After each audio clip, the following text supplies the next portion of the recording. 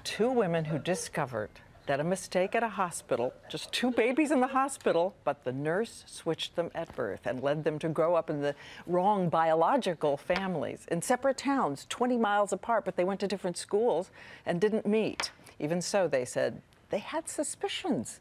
Their mothers even had suspicion. But after 56 years, it's the truth. I was born May 3rd, 1953. I was born on May 3rd, 1953. 56 years ago, two little girls born in the same small Oregon hospital to two different families. But when the babies were being bathed and came back, something had happened. One of the mothers was heard to say, "This is not my baby." But convinced to overcome doubts, each went home with the wrong child. So blue-eyed Deanne Angel was the lone blonde in a family of dark hair and brown eyes. I had friends that would make, say, "Oh, you just don't look like that family." And it was like, I'd just kind of brush them off, and think, oh, they don't know what they're talking about. And then they'd say, "Oh, you sure your mom wasn't with the milkman or something?" And I'd laugh. Later, Deanne would learn that her mother had continued to have doubts expressed only to others.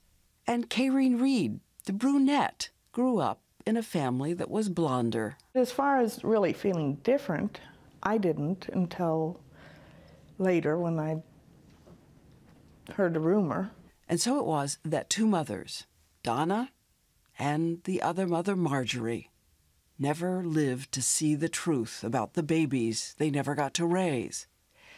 And two women discovered at the age of 56 they had other lives they never got to live. And we are joined now by Deanne Angel Schaefer and Kayreen Reed Qualls, and it's so great to have you both with us. Thank you. And there are tears standing in your eyes. Why? It's sad. Because? Just think that I missed out on knowing my own parents, my own family. And Kayreen, you said something that moved us all. You said in some ways you feel that you stole each other's memories, that you have memories of kissing a dad, a mom, good night, and being carried, and you can't give them to each other. No. I look at them and I feel like I've cheated somebody, or, that shouldn't have been me. I'm glad it was. Glad? I mean, because I had a wonderful life. A wonderful life. We lived on a ranch and rode horses and... Well, I want to ask about that, because each of you had wondered, or had reason to wonder. You said you grew up loving horses, and you didn't know why, and then suddenly you discover that your biological dad loved horses. Right. He's a John Wayne cowboy. A John Wayne cowboy. Other things that amazed. He was. And you grew up cracking your gum in a weird way.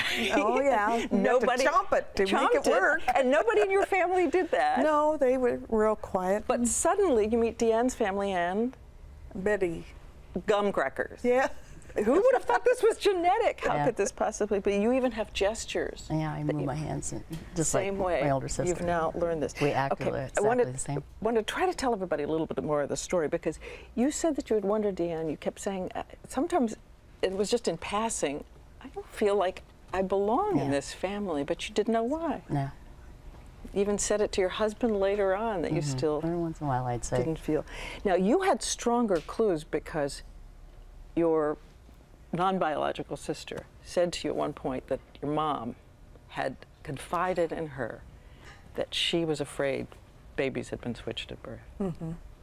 I think all the older sisters knew this from the time they were, because my oldest sister was 13. But it was and so was hers. Again, I know, I want how to did remind. they keep it secret? How did they keep? And I also, can't keep it secret. but I think people keep wondering too. We have to remember there was no DNA testing back then. Obviously, it didn't come in until the 90s. You never had blood tests to check if blood compatibility would have revealed anything. And you were saying you think your mom's at that time, it would have just not been thinkable to question that this was your baby. The mothers were always knocked out at that time. I mean, they were highly medicated, so they didn't get the time of the birth. Exactly. And later on, when they had their doubts, that they were too retiring. Yeah. It wouldn't be like today, where you'd say, "Well, let's just go get this checked." Right. Yeah. You found out, as I understand it, because a neighbor went to a funeral and saw, standing at the funeral of whom you thought was your dad, somebody who looked startlingly like Kay Ring. And this is an amazing thing. It was a woman named Juanita, your sister, Juanita. I want to put the two pictures up of Kay and Juanita. Juanita, will you come in? Because again, this woman took a look and said they were switched. They were switched at birth. She happened to know both families, and what she called and said to your brother, I think they were switched. I think I've discovered this, proved this. And when you saw each other the first time, what did you think? That's me. My husband about fell over. Was your heart pounding when you went to see her to see if this was possible? Oh, I was scared. Yeah. But Juanita, you said we don't need a DNA test. Look at us. Yeah, exactly. All right. At that point, you did decide to go ahead and get the DNA test. A surprise to you when it came back? Was your heart pounding then?